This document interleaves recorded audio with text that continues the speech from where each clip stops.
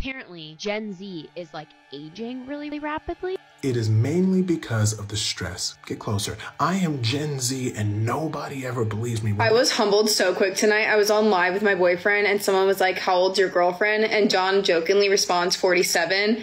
And the girl comments, oh, I thought she was early 30s. I am 23. So apparently Gen Z's aging like milk. And no one wanted to tell me?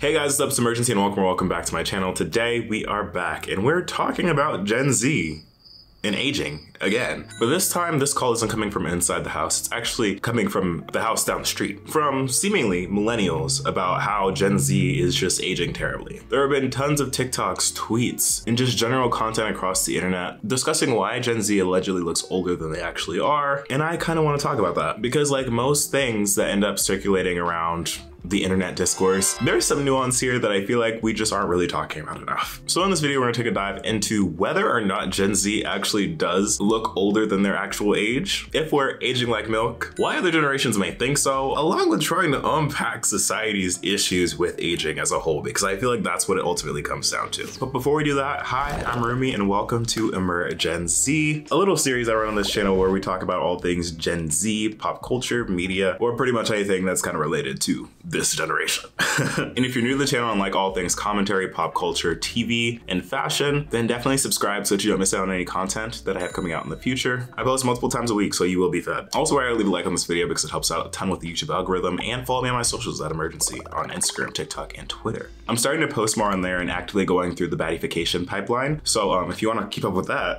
go check that out. And if you're interested in supporting this channel further and getting early access to new videos, as well as getting exclusive videos each month, then consider hitting the join button and becoming a channel member today. But enough self-promo, let's talk about Gen Z's aging issue. So where did all this hoopla come from? Well, if you've seen my last video talking about Gen Z's aging issue, you know the conversation around Gen Z and aging had been going on for quite a while. But the conversation's recently been revived with a new twist on it due to a video made by a popular TikToker named Jordan the Stallion, where he reacts to a podcast clip of a couple of people saying that Gen Z is aging older and proceeds to gag the live by revealing that he is actually 26, and most people do not believe him to be so, with him citing case examples of this being people assuming that him and his mom are the same age, and even had The Rock confused, thinking that Jordan was a whole father because Jordan went to an event where he was going to get something signed by The Rock, but instead of The Rock signing for Jordan, The Rock ended up signing for a Jordan who he assumed to be the actual Jordan's son. And I must remind you again, Jordan is 26. So now because of that, people across the internet have been reacting and sharing their own takes for whether or not they believe that Gen Z is aging poorly or not, more so on the millennial side. And Gen Z is mostly reacting by either agreeing that they feel like they look older for their age, or just memeing on the millennials for making their videos. And I feel like this is such a great moment to dive into. Why do we feel like Gen Z looks older? I feel like a lot of the conversation revolves around not the fact that Gen Z necessarily looks old, but more so that Gen Z looks older at a certain age than what someone would typically perceive someone of that age to be. Because I feel like saying Gen Z looks old as like a blanket statement is just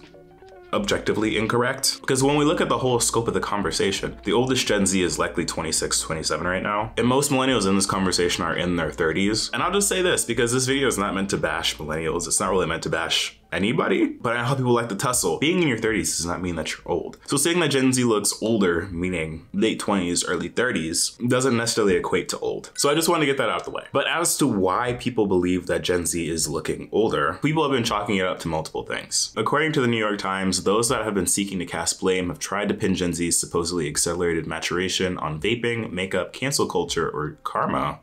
Some have suggested that the anti-aging products and procedures used by Gen Zers have ironically made them look older. And I've seen some of these takes on TikTok where people are attributing Gen Z's not so healthy habits on why they're looking older. And some have more validity than others because the bitters that are just like, it's Gen Z's karma for making fun of millennials, relax. But some have actual validity. Now, I'm not saying overall that Gen Z just looks by and large older than they actually are, especially in comparison to what millennials look like at this age. Because I feel like we forget the conversation that we were having like last year, where Gen Z was reflecting on how we looked in high school versus how millennials and Gen X looked in high school, and specifically how Gen Z actually looked like very young teenagers in high school, and at the very most, at least a teenager trying to cosplay an adult in high school, whereas the older generation seemed to look more mature for their age. And of course, I'm talking about millennials in high school. I'm not talking about the ones that are at the tail end of being millennials, the cuspers, because for a lot of the oldest Gen Z, they still went to school together, which is something that I'm going to bring up again later in this video. But yeah, just remember the conversation not too long ago about like how high schoolers and people in college now look a lot younger than how people of that age group used to. So I'm just like, when did this conversation flip, you know? But going under the assumption that Gen Z is actually aging older, is there actually any evidence to back that up? Well, yes. When we think about the lifestyle habits and general condition of Gen Z, a lot of what we do and go through on a day-to-day basis does contribute to aging. For one, stress levels. Surveys and studies show that Gen Z is the most stressed out generation, which makes sense given the world that we live in today, in the state of said world that Gen Z has grown up with and now has to live with. And it's been proven that high stress levels actually do age you. And extended periods of stress are actually detrimental to your health. So physiologically, yes, that could be an attributing factor. There's also an issue of loneliness, which can be attributed to a decrease in offline interactions in day-to-day life, as well as for older Gen Z, the increase in remote work, which can contribute to sedentary lifestyles and more loneliness. And with Gen Z feeling collectively the most loneliness of any age group, that can also impact one's health, which then could impact one's appearance. With, according to Forbes, loneliness possibly being as damaging as smoking 15 cigarettes per day, which sounds like a lot, like damn. This coupled with the insomnia issue that Gen Z holistically struggles with, along with the increase in vaping, you know, looking at all this back to back, the cards are kind of stacked up against us girlies. So like it makes sense why those factors may contribute to that. But then you also have to account for all the things that Gen Z is doing to counteract those things, like holistically eating healthier, being more active, and increased use in skincare and sunscreen. And I also feel like it isn't necessarily like physiological. And I also feel like the argument about Gen Z looking older isn't necessarily always about like what our faces or our bodies may look like. A lot of it can be attributed to the trends and styles that are popular amongst Gen Z online. A lot of trends, whether they be makeup, fashion, or lifestyle, tend to skew towards a more mature aesthetic. Like with TikTok not just going crazy over the mob life aesthetic, how old do you think a mob life is? And for a lot of Gen Z, we grew up idolizing and following the lives, beauty, and fashion trends, as well as the beauty standard of people that were in their late 20s. And by those people, I mean the Kardashians. Whether we like to admit it or not, they had a strong influence on everybody, millennials included. But because Gen Z happened to be younger when the Kardashians were at their peak, the influence and impact looked a little different. But all this aside, this whole discourse is just so out of pocket. Because for one, why do we care? And two, what are we even talking about? I feel like the conversation has devolved into a I look younger than you competition. Millennials look younger than who? You.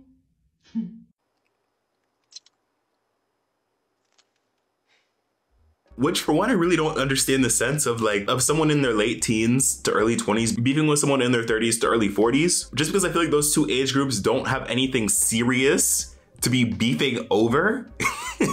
In a critical manner. But most I feel like this conversation is just a reflection of people's problems with aging. Because let's be honest here, when we're talking about Gen Z aging poorly or looking older faster, which I will say from my personal experience, I wouldn't say that that's necessarily true holistically. There seems to be this connotation by saying that someone's aging or looking older and having that be a bad thing. And I care to ask the class, why?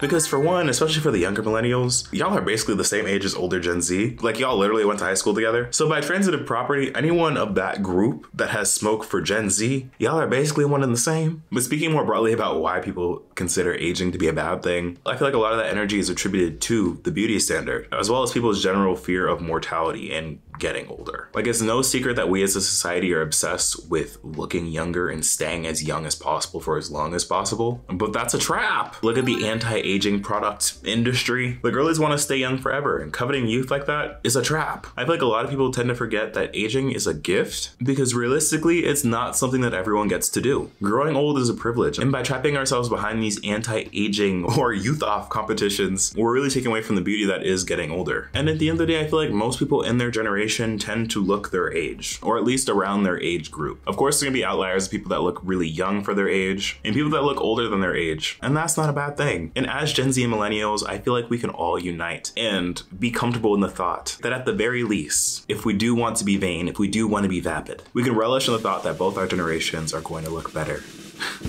than Gen X and Boomers. And that's where to drinking water and sunscreen, baby, okay? But that's all I'm gonna say on this. I wanna hear your thoughts. Do you feel like Gen Z is aging at an exponential rate? Do you feel like people are exaggerating? And do you feel like millennials have now started to look younger for their age? I wanna hear all of your thoughts down in the comments below. If you made it this far, thank you so much for watching. If you're new, consider leaving a like and subscribing. Follow me on my socials at Imurgency, on Instagram, TikTok, and Twitter, as well as clicking the join button to become a channel member today. I just posted a new members only show review over there, so if you're interested, you should definitely go check that out. But other than that, y'all, I've been Imurgency, and I will see you in the next video. Peace.